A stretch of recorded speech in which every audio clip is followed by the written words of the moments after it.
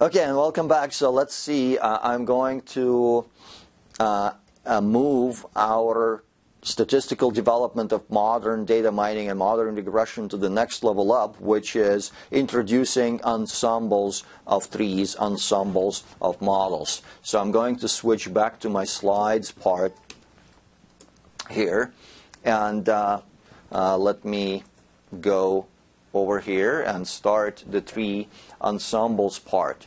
So first, we're going to grow a tree on the training data. And it just gives us one way to predict things. Then the next part, we'll find a way to grow another tree, which is different from currently available.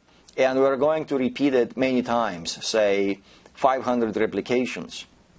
Now, when we work in the regression side of the story here, so the response will be the average of all individual tree predictions. When we work in the classification, again, I'm not talking about classification in this presentation, but for those who are interested, the end result is usually overall class assignments based on the majority of votes. Now, the very powerful advantage here is that every new tree starts with the complete set of data. Now, so therefore, the real important part here is how do we come up with the multiple trees? How do we grow multiple trees? It turns out that there are different methods are available to make it happen. And if you have access to a lot of data, and some people do, I mean, we live in the teradata age and all of that, terabytes and petabytes and so on. So you can always have non-overlapping samples drawn from a large database. That's a kind of pores meant to generate multiple samples. If you have access to classification problems, you can experiment with different priors. I'm not going to talk about it in this presentation. We have talked about it a lot in other videos. Most important part is that you can induce multiple trees if you generate bootstrap samples. And this is the prime topic of the conversation here. And on the other hand, you can also grow trees with randomly perturbed splits, and that means that you can still work with the same sample, but you can do something to your algorithm such that you induce somewhat different tree. So these two will be the critical part in the construction of an algorithm generally known as random forest. And this is what I'm trying to explain here. Now, a few words about the bootstrap sampling procedure. The bootstrap sampling, I mean, it's such a kind of funny name. I don't even know what's the origins of it. It would be an interesting research. But basically, the way it works is you say, take the original records and do sampling with replacement. That's the key. Until a new sample of the same size is generated. So suppose I have 2,000 records here, and I do 2,000 sampling with replacement rounds. When I pick one record, record its number and put it back, reshuffle, then pick another record, record number, do it 1,000 times. What you will discover is that 732 records were sampled exactly 0 times, so they were never sampled. 749 records were sampled exactly once.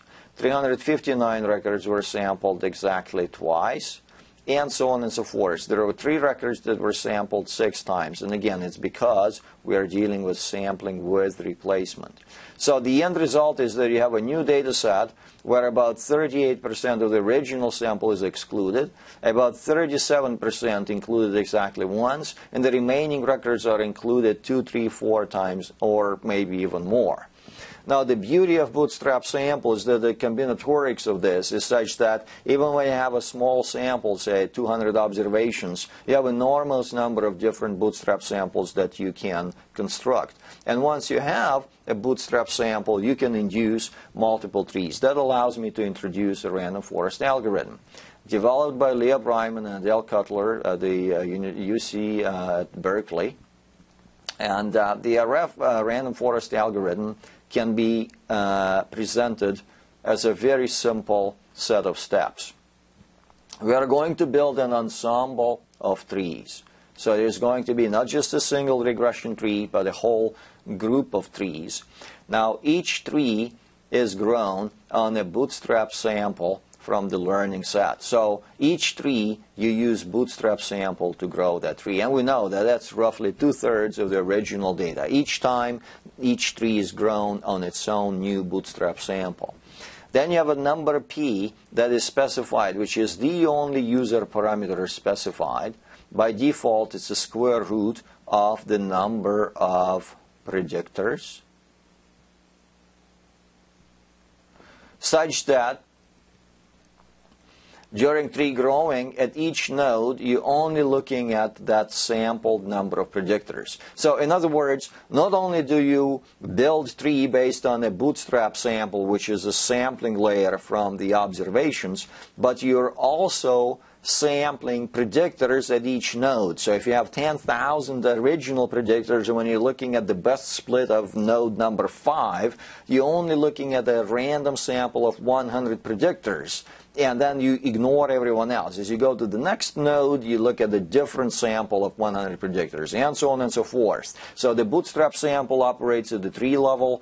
Predictor sampling operates at the node level. Those are the only things you need to do, and once you have the end result, you can combine all of those trees together, do the predictions based on averaging for regression, and the end result, you have this nice predictive response model.